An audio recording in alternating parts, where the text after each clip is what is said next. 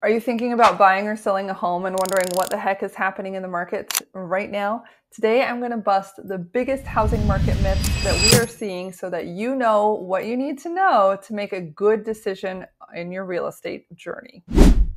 Number one is I'll get a better deal once prices crash. Are prices really going to crash? Let's compare the market today in 2024 to the market then in 2008. I think that was the year my son was born, 16 years ago. What are we seeing here, guys? Let's look at inventory. I'm an economist, supply and demand, right? So the existing inventory of homes then was 10 months of homes. Now, nationally, it's 4 months of homes. In Seattle, it's about 2 or 3 months of homes.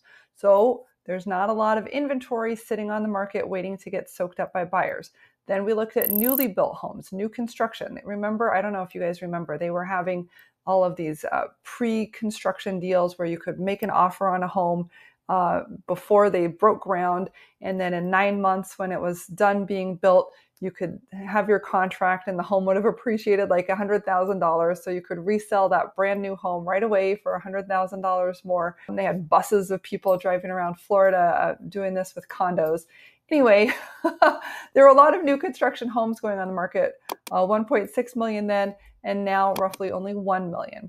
We are behind on building new homes, according to the economists and statisticians.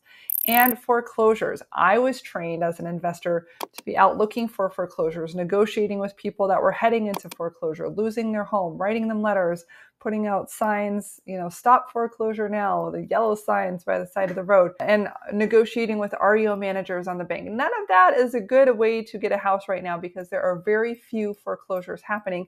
We are sitting on record amounts of equity, and anyone that has a lot of equity on their home, even if they get behind on payments, they can always sell and make a profit. They do not need to go into foreclosure. That's just silly.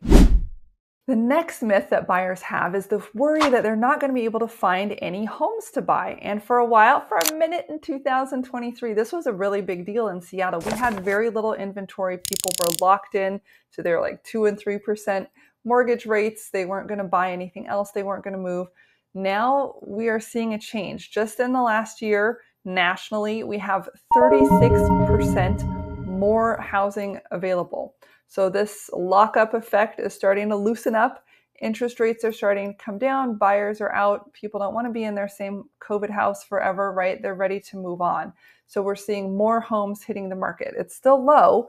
It's not as high as it was pre-pandemic. It's about 28% less.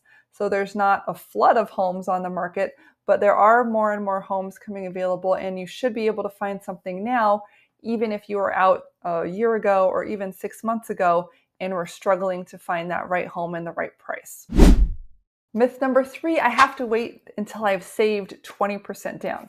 Honey, if you live in Seattle and you are trying to save 20% down on your home, not only is it going to take you a while, but by the time you have that 20% number, the price of the house is going to go up, and that's not going to do it for you anymore. You're going to lose buying power in many cases because the market moves up faster than your savings do. So you always feel like you're in this chase.